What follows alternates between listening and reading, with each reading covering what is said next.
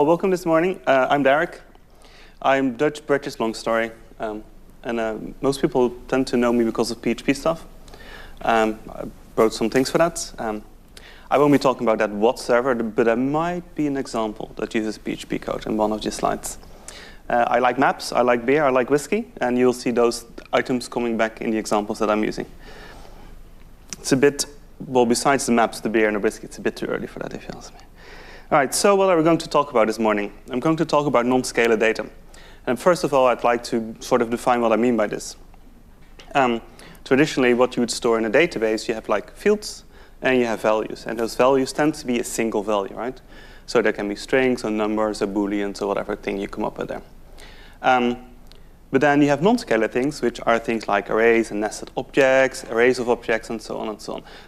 I'm sure some of you have in the past stored a comma-separated list of values in the database field at some point, right? Just raise a hand. Yep.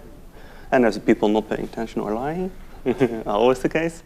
So yeah, this is the thing, right? The non-scalar data aspect, you see actually show up quite a bit more. And in many relational databases, you couldn't traditionally do anything with that.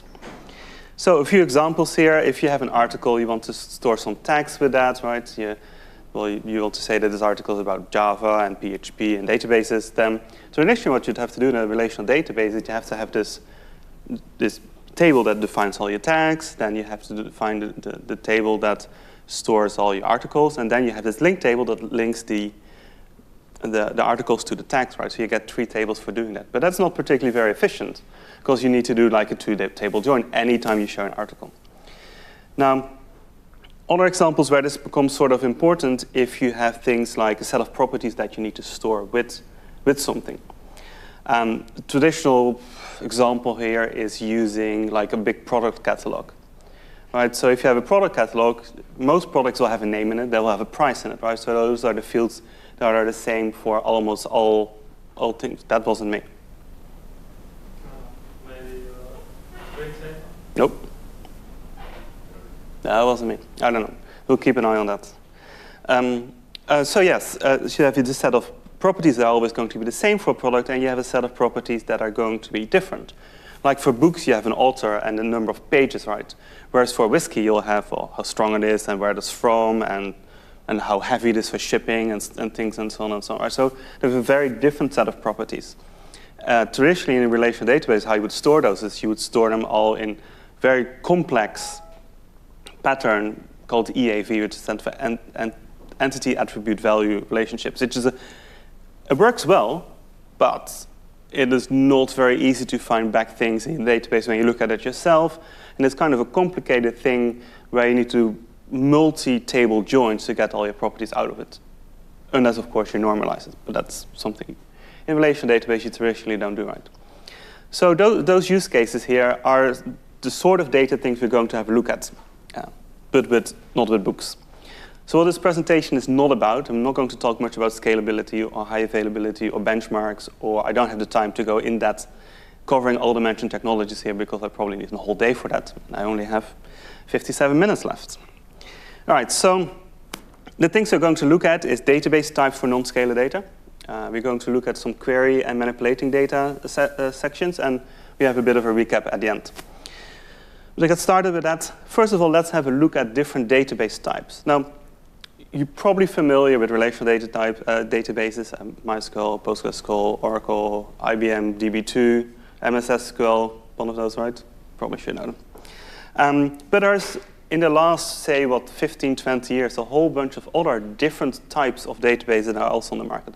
Often put under the NOM or noSQL, which I don't think is a particularly good name for them, but it basically non-relational database is probably a better way of describing that. So there's 3 groups I want to look at. There's many more groups. If you look on Wikipedia, there's probably 80 different categories that people come up with. That's, I mean, overdoing it a little bit, I think. But to look at the most simple thing that you have here is usually a key value store. And a key value store works really simple. They tend to be used for caches because they are so simple. Lookups and storage is only done on one specific key. And you can't do operations on anything else besides this key. A good example for this is Redis. And in addition, I forgot to mention point 3 here, is that the values that you associate with those keys, they don't have to be just single values, right? They can be lists or hashes, but I'll go back into those in a moment. So the keys in Redis are binary safe strings. The values are safe strings, but the strings do a little bit more than just strings sometimes. But besides the scalar value of strings, they also can store hashes, lists, sets, sorted sets, and some others, of which I'll show you a few in a moment. The interaction of it goes through Redis CLI or pRedis, which is it's a PHP extension to talk to Redis. The Redis protocol is particularly quite simple. It is still a binary protocol, so you do need a little bit of logic to talk to it. But the Redis CLI tool that comes with it is very simple, and I'll have an example of that in a moment. And the normal strings are sort of special as well, because you can treat them as numbers, and I will then use them as numbers instead of just pure strings. So let's have a look at one of those data types here. And as I said before, in key value storage, the only operations you can do on a key, right? So if you want to store, say, properties of a specific product, in this case, the whiskey Glenfiddich, and I want to do something with the property tags, what I actually construct myself is this key. Convention dictates that you use a colon in between the different things in here. So we have the product category whiskey here, we have the name or the slug that we have here is Glenfiddich 12, and then we have the property tags. So you build this key up yourself because as being a key value store, there's no other way of doing that really. There's no multi-column keys. And then with specific operators, you can add tags to this. So the first one we do sadd, stands for set add. We add the tag fruity. And then the next one, we add vanilla to it, and then we add fruity once more.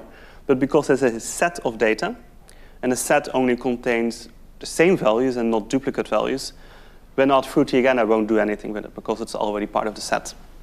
And then if you want to do things with with spaces in there, you need to use double quotes, right?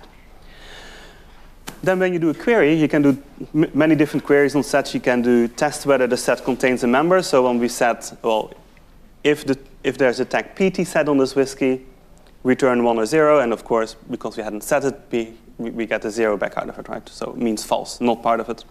And of course, you can query all the members of the set. It is probably wise if you sit on that side of the room. Okay, I'm just warning you. So yeah, those are the sets. Now, an additional thing to this is hashes, and they work in a little bit of a slightly different way, because in a hash, you have key value pairs that you store with a property. So to go back to the example that I have about a product catalog, if I want to store multiple properties, what I'm doing here, I'm storing for the whiskey Ben Nevis 19. I store in the props field, I will store the key value combination distillery Ben Nevis. So it says basically the distillery for this whiskey is Ben Nevis. You can also do HM set, which stands for hash multi-set. And basically, I'm setting 2 properties here, right? The first key value pair is region, Scotland, Highlands, and then the second one is H19, and that's how you specify that on the command line. Of course, when you put things in a database, you can get things out of it again, so you get the hashes out of it again by using hash get all, which gives you all the key value pairs that are in there in a array, starting with 1. I don't know particularly why they chose that, but that's how that works. And of course, you can get values for specific properties as well. And I have to mention here that although age, we stored like 19 as a number, right? It comes back as a string because the value is always going to be strings, with some exceptions. So that's what Redis does as an example of a key value store. And there's other examples, of course, as well. So slightly more complex data stores are the document data stores. They have often more richer data types. You can often do operations on both keys and values. In many cases, when you see documentation for these document stores, all the examples will show you the data objects in JSON. That does not mean that those things are actually stored as JSON in the database, but it's often a way for communicating with it, or at least visualizing the data that goes in and out of it. And examples of this group are the ones that at least I will be showing here is MongoDB, CouchDB, and Elasticsearch. But of course, there are dozens more than these 3 here. All right, so let's have a quick look at MongoDB. It's an open source product, just like all of the others, really, so it doesn't really particularly need mentioning. The documentation is often using JSON, but it stores the documents as something called BSON, which is binary JSON on disk. The The interaction with those documents is often through language-specific data structures. So if you are using Java, you build like the documents of like a Java builder kind of pattern. If you're using PHP, you can use PHP arrays and objects to store the data, and the driver will automatically convert us to this BSON layer under the hood. It's not something you have to take care of yourself. The interaction, however, is a bit more complicated than with Redis because it is now a binary protocol, so you need an extension for languages to interact with that. In PHP, it's called MongoDB, but there's drivers for any other language you can think of as well. So the interaction is a bit more tricky, but it makes it easier to deal with from your language because it's a natural way of dealing with data in there. So documents are a bit more complex now because we can have, we have key value combinations, right? So we have, at least in MongoDB, there's always this underscore default, which is your primary key. It's immutable, so you can't change that. And then you have the whole bunch of properties, and I just want to point out a few. Like the words one is an array of words. And that is the native data type in there. It's an array of words that you can do queries against even. And then batches is a bit more complicated as well because it's an array of like objects again. So not only can you store just an array of things, you can store an array of those nested documents. And this is basically the same about all the other document data stores. They store something very similar, as you'll see in a moment. All right, so this is, I think, the only PHP example that I have, but it should illustrate enough how this sort of works. If you want to insert something, you create a connection to a database and a table name, which in MongoDB we call collections. We insert two documents. As you can see, they're just simple two PHP arrays that we insert. We treat them as key value pairs. And then with insert one, we insert one document, and with insert many, you do many. I mean, it's not particularly very difficult. In all the languages, it works very similar ways. Having a look at CouchDB, it's also an open source Apache product. The documents are JSON objects, and that is also what you talk over the wire. So CouchDB exposes a REST API, which you can talk to with curl, or if you want to use an HTTP client, there's things like Guzzle and all the things. So it's not a binary protocol, simple, very much a REST API, which is handy because you don't have to write specific language drivers, but then it's also not a binary protocol, so you end up having more data over the wire. So that's a little different trade-off they have made. So to have a look at the document, as you can see, it is exactly the same document, with one exception, is that every document, so they have this unique ID, but they also have this underscore ref, stands for revision, which is important. We'll see later when we update documents. And this is something that is generated by the database for you. The number 100 increases every time you update a document, and then you have a hash describing the contents of the documents. So that's CouchDB. Inserting in it is not very hard either. I forgot to mention with both MongoDB and CouchDB, you don't necessarily have to create a database. It'll just get created for you without having to do anything, which is kind of handy. So that's what I'm doing here, right? I'm posting in this demo collection. I'm posting with a unique key, which is in this case Derick at localhost as my underscore ID value, basically. I'm telling that it's a JSON, and then I give it a JSON string containing information. And you can see here that the underscore default is not in here because you don't have to set that. And a return value that you get back includes this revision number, which is important to know. And I'll show you why later. Right, Elasticsearch, again, is a very different thing. It is not so much a database. It is more like a full text search engine, but it is also sort of a database because you can store documents in them. They use fancy words like near real-time text search engine. Basically what it means is that as a database, if you store new documents in it, it takes some time for the index to parse this document and add them to the full text search index. That is often really fast, but it isn't instantaneously, whereas in other databases, when you store something, you have it immediately available through the indexes, right? So that's slightly different here. It is based on Lucene, just like Solar is, and Lucene is, well, I think originally a Java-based storage engine that knows how to store full text search information, basically. And there's many other tools like Elasticsearch have been built on top of that. And probably one of the selling points of Elasticsearch is that it's very easy to cluster. Actually, they're so easy to cluster that you sometimes end up doing it without wanting to do it. About a year and a half ago, I was speaking at a user group in Amsterdam, and I was borrowing the afternoon an office of somebody, and I was giving a slightly different talk, but it involves Elasticsearch, and it's connected my laptop to the network, and it started replicating somebody else's data, because we're also playing with Elasticsearch. I mean, it wasn't important data, but it started replicating it. Luckily, they have now changed their default configuration, so that doesn't do that out of the box anymore. Sorry? Yeah, it's changed now, yeah, absolutely. Yeah, yeah. You now need to configure your cluster key, I think they call that. So, yeah. That's not a problem anymore, but that time I thought it was quite funny. But it still illustrates that it is very easy to cluster because you just start all the nodes up in a network with the same configuration name, and they'll just start replicating. So that's really handy. So they don't, as I said, because it's not a traditional database, they don't really call them database and tables. They tend to call them indexes and types. And a type is basically a collection where there's lots of common fields, although you don't necessarily need to have the common fields because they are being noSQL solutions. Again, you interact with this with JSON objects.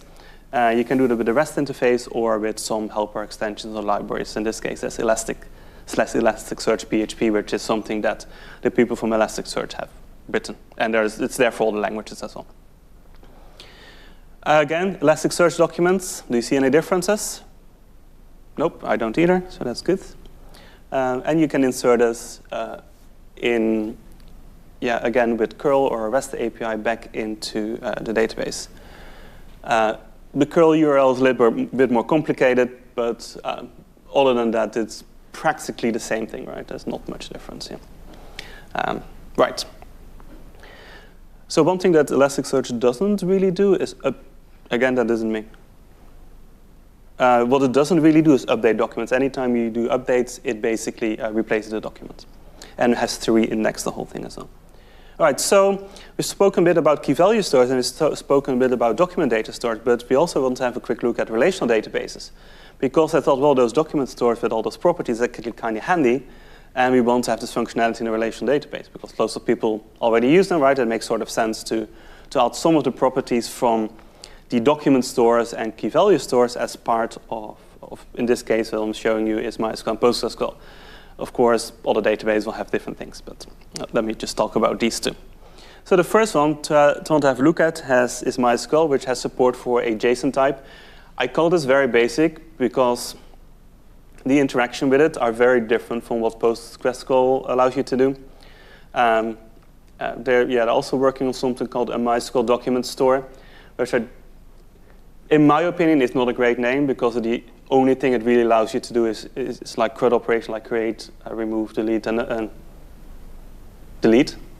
No, read. That's what the R stands for. It's not both remove and delete because that'd be a bit silly. So it's a very simple layer built on top of MySQL that allows you to interact like it as it was like a noSQL-ish data store. I don't think it's been released yet. But this field goes really quickly, so the slides might be out of date a little bit. But I don't think this has been in a release yet. So this JSON type, the interaction with this is through strings containing JSON, which is a little bit different than what the REST APIs for CouchDB and Elasticsearch does, because you still need to construct this as part of a SQL statement. The storage, again, is better than just storing JSON data because that's kind of pointless to search and things do with, right?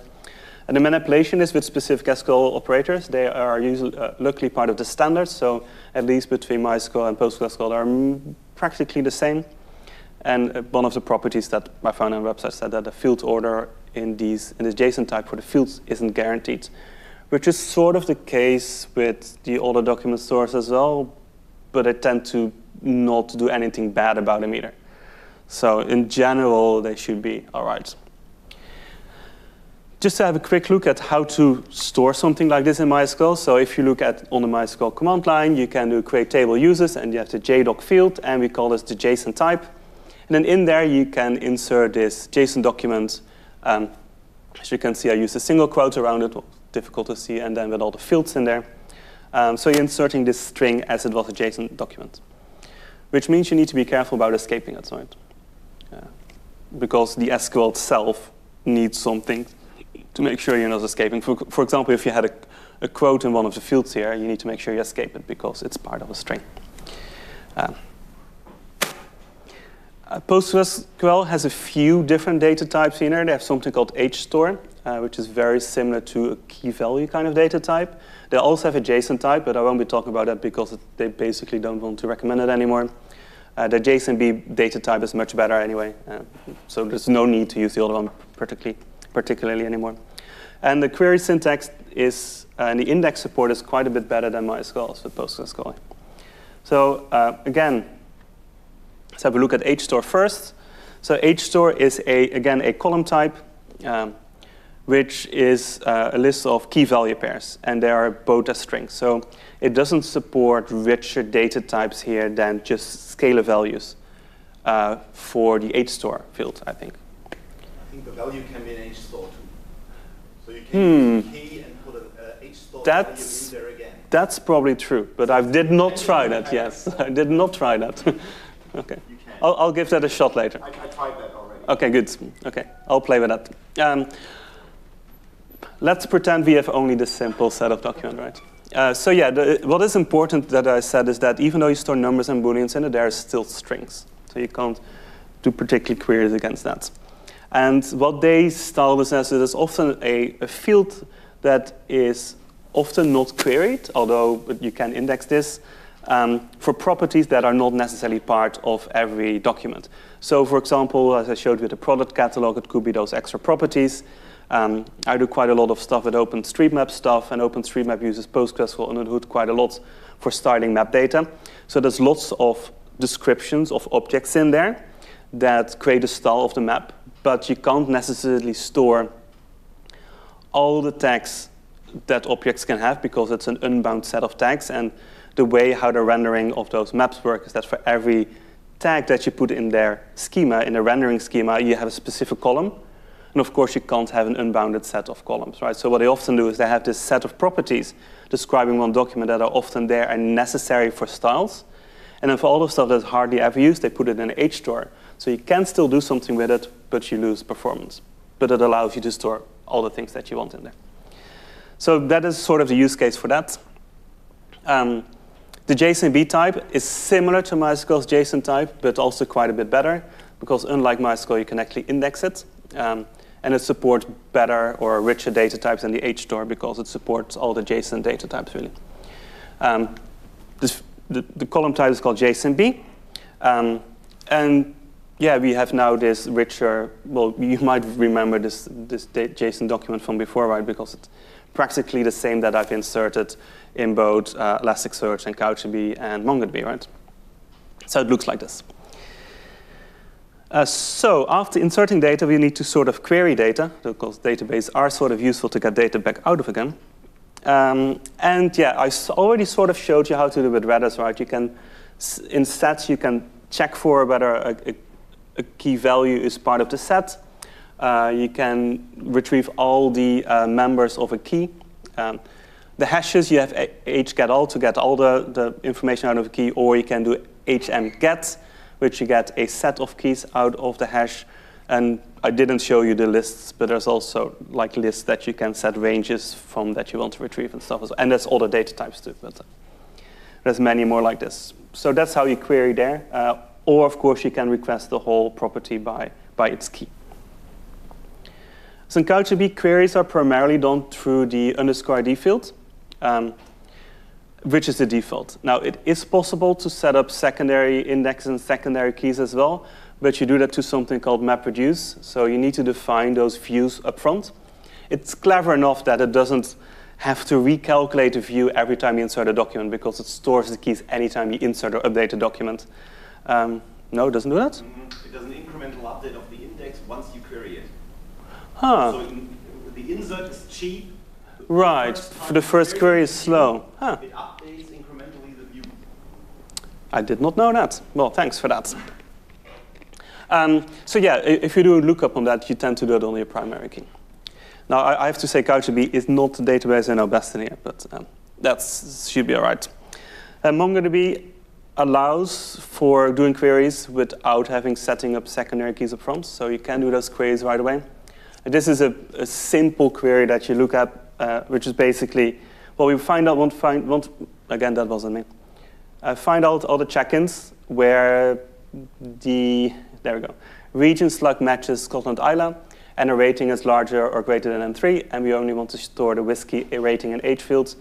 So there's this equality match, there's this match with a query operator, and there's many more than just GTE, stands for greater than or equal.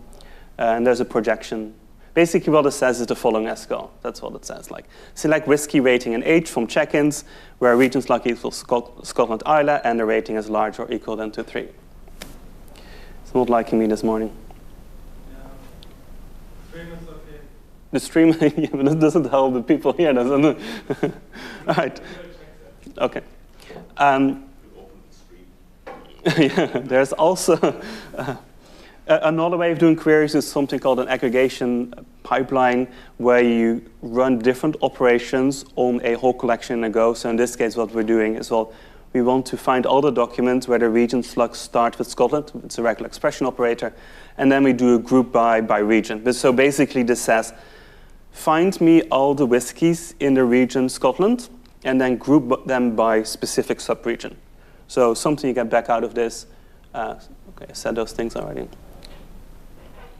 And then you get something back like this. So you have the ID field, which is the name of the region, and then it has an array of the whiskies that come back out of that. So it's a simple group by that you do here. And then, of course, unlike a relational database, it actually just returns the array here instead of doing a single record per return, basically. All right, so Elasticsearch has two different ways of doing queries. You can do it on its primary key, or you can do this on field value combinations. That's a simple way. So here we're searching in users, count 16, so that's the key value per count has to match 16. And you get a result back out of that. But where Elasticsearch really shines is, of course, its full text search capabilities, right? So you can construct queries like the following. Like it's a Boolean query, and they have all the queries as well, like just geo queries and a whole bunch of others.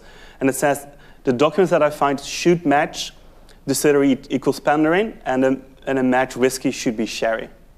And in this case, they both need to match, but you can construct queries where there's an OR query or a Boolean not query, and it's so much richer than I can show you here, which is really, really good for building full text search index. Like having a search box saying, well, give me all the documents or all the products that match these keywords and stuff and so on. Yeah, that works really well for that. Querying JSON objects in MySQL, I found a bit complicated because there's new SQL operators that I didn't really know up front. So if we have this table where we store the name of a whiskey and the properties, in this case we store the properties age, cast strength, and ABV or colored, so the last one isn't shared among the documents. We can construct queries, say select name and age from the whiskies where cast strength equals true, and that's what you get out of it, right? So cast strength in this one is true. And what we want to get out of it is the name of the whiskey, which is there, and then the age as a value. I'm not sure why it showed only a single arrow here. I expected it to show two, really. In any case, what I want to point out is that the way how you match against subfields is by using the $. That is the root of your document. Then you have the field name. And if you had nested field names, you can use another dot and then another field name to match against these queries.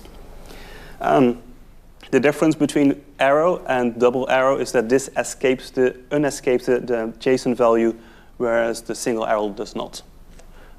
In this case, that doesn't show a difference because it's a scalar value, but otherwise you would have seen that. All right, so the hstore, you can also query. A slightly small example here. So what you can do is get a value for a key. You can, again, use this arrow operator. So find me, for every document in the table, find me whether the isAdmin field, the value of the isAdmin field. And then you get that back. You can find all the unique user count with larger than 10 by, again, using finding from the hdoc the _d field, which is Derick at localhost, where the count unique is larger than 10. So then you find the documents there. So you can do queries on these fields quite well. You can also check whether keys exist, which, of course, you sort of need now. And you can match against key value pairs as well. So let's have a look at indexes. So Redis is primary, only looks at the key, the only keys you index. That isn't quite true. because the data structures that you store for each keys, like sets and lists, they are also optimized in its in-memory-based index. So that is sort of an additional index to it, but isn't something that is exposed. So this data structures can provide you some with additional indexing. In CouchDB, indexes, as I said, there's by default you have the primary key being indexed, and then you have the secondary keys that you can construct with MapReduce. MapReduce is basically a way for every document that you have, it will emit something, key value pairs, which you then can use to do queries against it. It's kind of tricky to explain, but it is sort of how that works. The output you get back from that is also sort of defined by the view, because you define the sort order in there as well. Construct a new document. You construct a new document. It can be the original document. Yeah, it's. Or a modified document. Yes. So what I've done here is, so those secondary indexes you store in something, I believe it's called a design document, as part of the database, and then you can do queries against those views. So that's why the word design pops up when you use the query. So I've only showed you really the map function. Basically what I'm doing here for every WSGI document that I have, I emit something based on a region slug and then a slug of the document. When I do a query against this then, against this design document in docs, I do the view by region because that is what I named this design document as, and then you get a result out of it. So you get all the rows, so you have the key Scotland Islands, the full ID field because I omitted that, and then the value Aaron because that's the one that comes out of the document. And you do queries against that. Works quite well, but you need to think up front very clearly on which bits of data you're going to do queries on, which is something you don't really need with a relational database, with the caveat, of course, that if you do a query on something that you have an index, it's going to be slow. And that is basically the case for everything that you have an index, right, in any database. Think of it as a Postgres computational index. I'll get back to the MySQL version of those in a moment. So in MySQL, you can't, sorry, it's a different word starting with an M. In MongoDB, you can do indexes, as I said already, there on the underscore ID field, because that's unique primary key. So that's on there. You can set up, of course, indexes on keys, as well as you can set indexes on nested fields. You can do that in CouchDB in the views as well, of course. PostGreSQL, you can do this as well. And what is kind of useful is that if you set an index on a key that has an array of values, you can actually do an equality match against Word. So you can say, find me all the documents where Word matches Cadenheads, for example. And then it will still find this document. So that's kind of handy. Elasticsearch indexes get very complicated if you want to. So because this is a very different database, the indexes that you configure are full text search indexes. And they are meant for querying natural language. So they have lots of index functionality for language analysis. So you can set up different ways of how strings of text need to be separated. Often you do that by space, but that isn't necessarily the best way of splitting up a string into words, depending on what your subject matter is.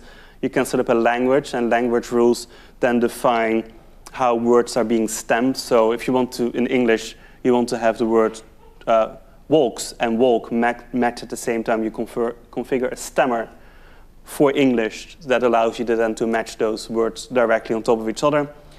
You can do stop words that are not part of your index, so words like the and the kind of pointers in the index, right? Because it's not something you're ever going to look up on, and they take up lots of space in the index because it's used so often.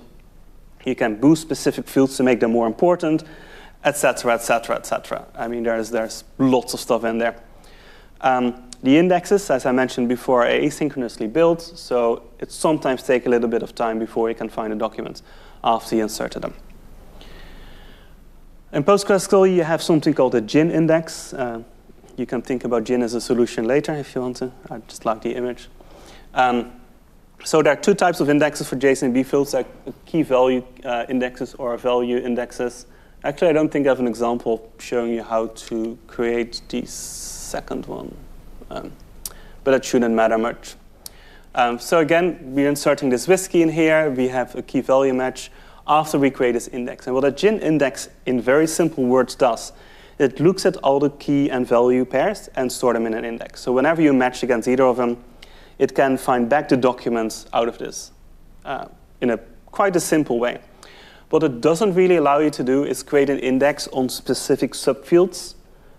You can only index the whole data type, which is different than what CouchDB and MongoDB and to a lesser extent Elasticsearch do. But in most cases, it's pretty good, right? Again, you see this ampersand, I don't know the name of that operator, but you can match against key value pairs again in here. You can also check whether, just like in MongoDB where I showed you that the words have a value called Albin in there, right? So we have the words here where you have Glenn Albin 25. So the GIN index is a bit better than just collecting all the data like a full search index, but it does this kind of things as well. Yeah, go ahead. When building the index, it treats the values as strings, right? So it has only a limited... From what I believe so, yes, that is the case. Yeah. So you could probably build an index with a functional index where you treat yes. a JSON number cast into an integer and put that as a key into an index. Yes. So you could use... You can do that. But as I said, I can't talk about all the functionalities in your databases. But yeah. So the annoying thing is that MySQL doesn't do any sort of this whatsoever. The only way how you can index those JSON documents at the moment, as I said, this field moves quickly, is only through generated columns, through virtual generated columns. So if you want to index on, say, the ABV, the alcohol by volume, what you have to do is alter my table whiskey, add a column, ABV, float, generated always, being always there, as properties ABV. So that plucks out this ABV field out of the properties JSON fields, create a virtual column out of that, and then you can put an index on this virtual column to index it. Which is what I'm doing here, right? We create this ABV index on whiskey, ABV, which is the value I plucked out of it, even though I hadn't stored that in the document itself. It's not, you can make this a materialized view, but I don't believe you have to, actually. So yeah, that is currently how MySQL does that. So the last thing I want to talk about quickly is manipulating data. And the important word there in any database that you have is atomicity. You want to make sure that no two programs or scripts or threads at the same time can update data. Traditionally, relational databases have like this ACID compliance kind of thing. That is not something that NoSQL solutions often do, but have different ways of making sure that you don't update data incorrectly. So, important word to remember is that you should never retrieve a document, update it in your client, and then store it back again, because that's a very dangerous thing to do. You get really loopy. Okay. So how Redis does this, it has like special operators that you can run. So if this is the start of my document that starts, so that we have this properties again, where the age is 19, you can run hinc_by, which increases the value of a specific property by the number that you specify. So what this says is increase the property age in this key by 1. And here, Redis does something more than just strings because it knows how to add 1 to the string 19. And then you get it back as a string 20. 1A. No, you do not get 1A. That'd be mean. I don't think it does hexadecimal, actually. So that is how Redis does it. It has specific operators to operate on this data. And basically doing a set add is a very similar thing that I showed you before, right? You can also do queues, like using lpush and lpop that push things on the front of a array, pop them off at the start of an array. So you can implement a kind of queuing protocol with that as well, all using those atomic operations. Yeah, one more. In CouchDB, it is, say we already had this document with the key Derick at localhost in there, and we would do, we want to store this again. It tells you, no, can't do that because we already have a document with this key, which is kind of annoying, because how would I update this document, right? Because if I want to update, I need to store it with the key again.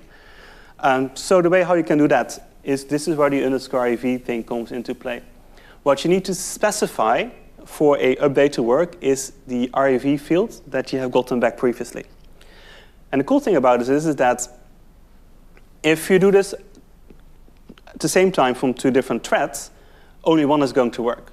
You also know which one is going to work because it will tell you either the new revision number or it tells you you get a conflict because the document that you want to store with the revision number you thought it was is no longer there because the first thread has completed and has stored a new revision number. So this is how this solves conflicts in storing this atomicity data. And then your application can decide what to do out of that, right? It can decide to restore the document, potentially probably overwriting the original save that has been made, or does something more complicated where it compares the documents and see which values have been updated and issue that as a new document. And the revision is used from CouchDB for replication? Yes, sure. Yes. On yes. revision for replication. Yeah. In a similar way, when MongoDB does replication, it has its internal things that work sort of in the same way. So I should mention that, this is my second PHP example. I'd forgotten I had 2 in there. It doesn't particularly matter. Basically what I'm doing here with find one is I find a document Derick R, then update the data locally. I set the steps made key, the key 2017-0202, and then I add 7,124 to this number, and then I update it again with the document. This is not an atomic operation, right? Never ever do something like this. So what you can do instead is you can use update operators. So what this example says is that we're going to find all the documents where person equals Derick R, which is hopefully unique. And then we're going to increment the value that we have stored in stepsmade.20170202, which is the dot operator, just like in the JSON field type that I've showed you before, is an array dereferencing operator. And we're adding 7,124 to that. So this is one of the atomic operators that sort of like Redis had with the h-increby, right? It's a similar idea. Also, if you want to do sets, in MongoDB you can do the same thing. So you can do add to set, which is Redis set add or sadd. To the field tags, we then add the value of the tag. And again, you don't get duplicates in it because it's a set. What you can also do is you can do push, which is very similar to add to set, but it doesn't care whether you have duplicate values. So what I'm doing here is I'm adding 2 tags, MongoDB and xdebug, for example, and then I have an extra argument to this, which is called slice -2, which basically says only keep the last 2 in the array. So this sort of allows you to keep only the last 10 tags that I've stored and things like that as an atomic operator. And of course, most of the databases have very many more of those atomic operators. But again, I can't really talk about it because I don't have enough time. So then, the last thing I will slightly want to touch on is that in a relational database, you're of course aware that you have to create your schema up front, right? In most of the noSQL solutions, you don't really do that. You don't really do that by configuring it in the database. You do that by thinking about it really, really hard and then thinking about it once more to make sure that the application knows how to deal with the data, which is a very different thing than you do with relational data. Where traditionally, you always start out by how can I store my data in the most efficient way, right? You create a schema according that you have no data duplication and so on and so on. Now I realize that that doesn't always work as well as you expect it to do, so you do denormalization. Now NoSQL solutions or document data stores, you don't tend to do that. What you tend to do is you create your schema, at least logically, depending on how your application interacts with your data. So that determines how you store your data. That often means that you end up storing some duplicate data, but that's all right. And you shouldn't be too afraid of that. And it's a common, well, I wouldn't call it practice, but it's not a bad thing anymore. It's important that your application can interact with your data in the most efficient way, not necessarily how efficient it is to store your data. And you end up making trade-offs here, right? Because some database schemas are going to be really good for retrieving data really fast, but it sometimes can be more cumbersome to update because you have this duplicated data and you'd have to update it in multiple locations. So this is something that you need to think of when designing a schema, how that works. Now, to look a little bit at schema validation is that most NoSQL solutions will not do anything for that. It tends to be pushed to the application, and that is Also true for the relational databases where you have hstore, JSON, JSONB. I'm sure that PostgreSQL has some functionality that you can enforce a little bit more on it, but it isn't going to be as rich as enforcing that on normal schemas in normal relational databases. And in NoSQL databases, it's generally also not possible to do. Many people use ODM kind of patterns on top of that to deal with this data. I just want to show you MongoDB because it does have something like this. It's like you can actually configure per collection a way to enforce a schema. This is a very basic way of doing it. What you can control is that specific fields need to be of specific data types or fit in specific values. I think you can do something similar to CouchDB. There's an update operator where you could put JavaScript code into the database. I didn't find that. Operator refuse updating or writing a Okay. document if it doesn't match certain specifics. Okay, I couldn't find that, but I believe you when you say that. It's a very basic way of doing this still. I mean, you can't, for example, say that we only want these fields in here. You can't exclude fields from being stored in the database and stuff like that, and so on and so on. But hopefully that's coming in the next release of MongoDB 3.6, where it will actually have full support for JSON schema, which is something I'm going to expect to see coming in PostgreSQL and on some of the other NoSQL solutions as well, because it's such a nicer way of defining a schema for sort of free-form data, which is, I think, a useful thing to have. All right, so to draw to the conclusions before we have some time for some questions, is the way non-scalar data is stored in the other databases is quite different, right? In Redis, it is stored in only sets or hashes. In the document data stores, it tends to be JSON documents. In traditionally relational databases, you have fields where you store JSON documents, and you tend to interact with that as they were strings.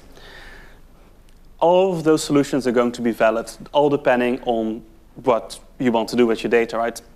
So if you're already heavily invested in a relational database like MySQL and PostgreSQL, adding these JSON or JSONB or hstore type is a valid way of doing things. If you want a full-text search index, want to search on natural data, Elasticsearch is going to be the best thing, right? If you want a very fast caching key-value store, a key-value store like Redis is going to be a thing. If you have need for storing more complicated documents, which is sort of how your application would interact with this data, like the products catalog that I showed you before, a document data store is going to be your best bet of picking.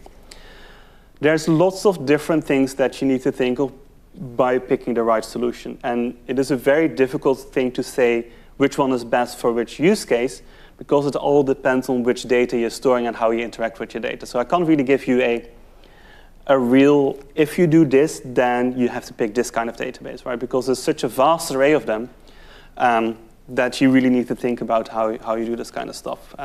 But things you need to think about is what sort of the format your data is in, how you interact with it, how you want to find data back, and this is where the indexability comes back out of it, and how and when you want to do data manipulations, right? As an example, Elasticsearch doesn't really do updates of documents. You can only replace the whole document, for example. Whereas with both Redis and relational database, you can tend to want to update specific fields. But if you want to update a JSONB type field, then because this is a single field, it is more difficult to update specific values of the subfields in there, although you can do things like that with PostgreSQL. So yeah, it is a very complicated thing. And what I hope to show you here is more what all the different things are out there and sort of the difference between them, more as a hint for you to go look at them in more detail. Because as I said at the start of the presentation, if I want to talk about all of these things, I probably need about 8 hours, which I don't have. So with that said, are there any more questions? Go ahead. Is there a difference between the JSON fields in MySQL and MariaDB, or are they the same? Are the differences in MySQL or MariaDB JSONB types? I don't believe they are. And if they are, they're going to be very minimal. Said that, I would definitely expect MariaDB to be further along adding more of these features than MySQL would be. Because, yeah, that's my feeling on this. But I have no specific evidence to that. Right. Anything? Yeah, go ahead. Just an addition for choosing the right tool. Yeah. We're using Redis, CouchDB, Elastic, and Postgres. and choose your tool very wisely and think about backup, restore. Yes. With all the noSQL stuff, it's like all those hipster tools that anyone would like to back up their data. So you need external tools, scripts, whatever, to get the data out of your database again, which is a very natural thing for Postgres to do. You just do a PG dump and everything is there to restore. But MongoDB has the same thing, right? It has Mongo dump. Yeah, but it comes with the database. Yeah. Does Elasticsearch have a tool to dump it? No, you can snapshot binary index. But MongoDB has that, for example. Sorry, yes. Arguments don't really work well for the streams. Clearly, you need to think about backups, but there are different tools do that in a different way. I only know how MongoDB does this really well here because I'm most familiar with that. There is a MongoDB dump tool. It comes with a database. You're trying that and look if the backup suits your restore. But there are other ways of doing it as well, right? Because the noSQL solutions tend to be more distributed systems. What is also a common thing to see is that you have an extra node that is there just taking the backup. And having backups of a distributed set is often less necessary. Not saying that you shouldn't do it, you should always have a backup, but it's less necessary because you're going to have multiple copies of your data in the first place. But things like Redis, because this all runs in memory, there's not really a way of doing it as a dump to disk. There's functionality for doing that, but it's not what it's made for, right? So you need to take those things into account as well. And that's all about what I want to say about that. Anything else? No? All right, well, in that case, I have one more slide that says, thank you very much. I'm going to upload the slides to this URL. I will probably do it in the next few days. Not only can you find the slides on this URL, I also have a list of resources that points to some of the research things that I found while making the presentation. If you have any questions, also feel free to contact me. I'm more than happy to answer questions or integrate comments if you have them in the presentation as well. So with that said, thank you very much and enjoy the rest of your day.